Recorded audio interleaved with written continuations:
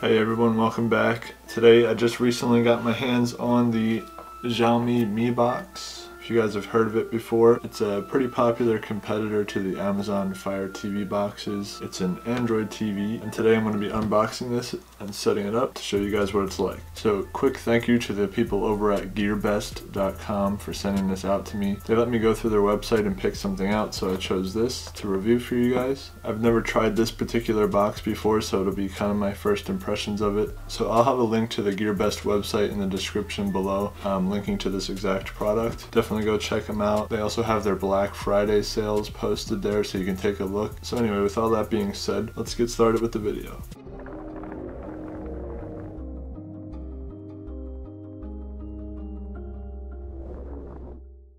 Okay guys, here we go. Here's a quick look at the box itself. Here is the front if you're interested, and the back.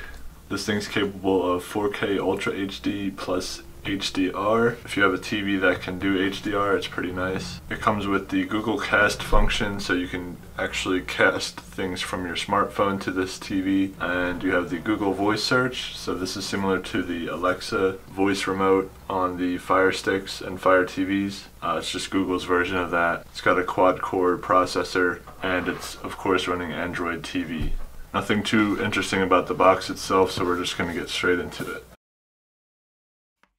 Alright, so first thing in the box, of course, we have the Mi box itself, and then underneath that is, of course, some regular papers, and here is the power adapter. You can notice that it's the European plug because the version that I got is the international version, although I am in the US, so I have this little adapter here that'll change it to a US plug. So if you are in the US and you want to get this international version, it will come with this, and you could just put one of these in your cart. They're dirt cheap on the GearBest website. They're like 45 cents, I think. Just clicks onto here and turns it into an American outlet. Alright, so the next thing is the HDMI cable. I'm glad they include one of these because not a lot of streaming devices do that anymore.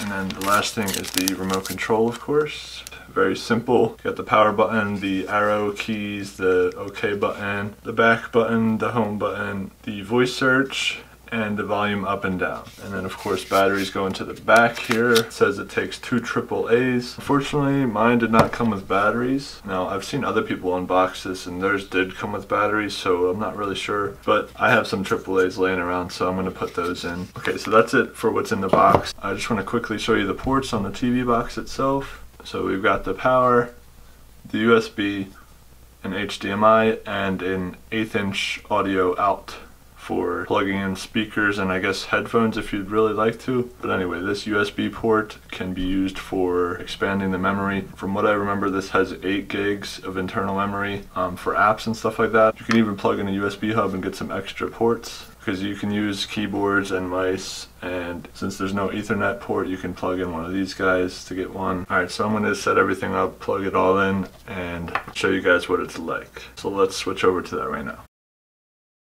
Okay guys, so here's all the initial startup menus and stuff like that. I'm going to set everything up right now. Going to connect to my Wi-Fi real quick. Now I plugged in a wireless keyboard to the USB port in the back to make this much easier on myself. As you can see, I was connecting to my 5 GHz Wi-Fi, so this does support dual band Wi-Fi. You can use your 5G. Now it's just asking me to set up my Google account. Now the setup is complete. It's very simple. Looks like this is our home screen. This is my first time using this box, so this is all new to me as well. Looks pretty decent. So I guess they already have some preloaded apps on here for you. You can see Netflix, Sling, Hulu, Pandora. Here's Pluto TV. If you guys haven't seen my video on that, I just made a video about this recently. It's actually a pretty good app that gives basically a free TV service. So I'm glad to see that that's on here. Another thing I noticed is the official YouTube app right here. Now this is something different than the Fire TV because the Fire TV actually doesn't have the official YouTube app anymore. It's obviously going to be on here because it's an Android TV box and they work hand in hand with Google, but it looks like a lot of the apps need some updates right out of the box, which is fine. I expect that. If there's particular apps that you're looking for, you're going to use the Google Play Store that's on here to download other apps. There's a home page, a games tab, and then here's the section where you can see all of your apps, and you can also uninstall some of the stuff that's on here if you don't want it, and you can set up parental controls, auto update feature. So up here on the top is where you're going to be able to search things up. You can use your voice using the microphone button on the remote control, or you can just click the little keyboard button there and type out what you want to search up. Overall, I like the look of this home screen. It's pretty neat. You got the time in the top right, all your apps right here, and if you go down some more, here's your settings and Wi-Fi. Okay guys, so that's about it. If you wanted to know anything that I didn't cover in this video, just leave a comment below. I'll definitely help you out. Once again, thanks to gearbest.com for giving this to me to show you all. Definitely check them out in the description below. They're going to have some pretty good Black Friday deals coming up if you're watching this before Black Friday. I'll link directly to this box in the description, as well as that little adapter. If you're from the US and want to get the international version, you'll find that. So yeah, I think that's it for today's video, guys. I hope you have a great day, and I'll see you guys next time.